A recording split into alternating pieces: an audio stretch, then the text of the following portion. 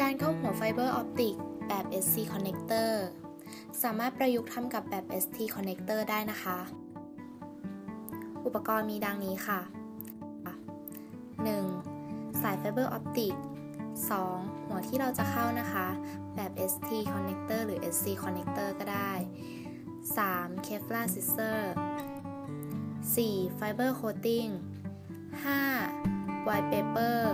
กระดาษเช็ดแบบแห้งหรือเปียก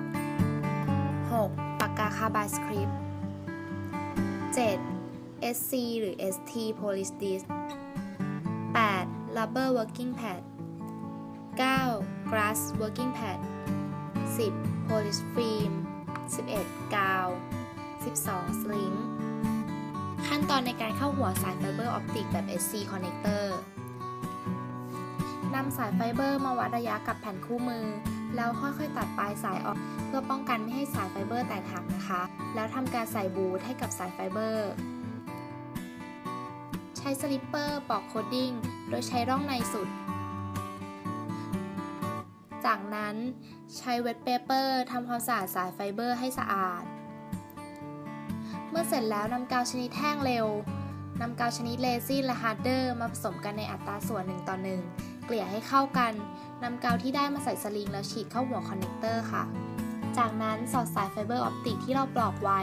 ให้ส่วนปลายของไฟเบอร์ทะลุออกมาทำให้เสร็จภายใน5นาทีนะคะใส่ปลอกทองแดงและนำไปเข้าเครื่องอบเพื่อเร่งเวลาถอดปลอกทองแดงออกแล้วใช้ปากกาคาร์บายสคริปต์ตัดสายไฟเบอร์ออกเฉือนรอบๆบริเวณหัวไฟเบอร์ออปติกข้อควรระวังในขั้นตอนนี้คือควรสวมแว่นตาเพื่อป้องกันเศษไฟเบอร์ออปติกกระเด็นเข้าตานะคะ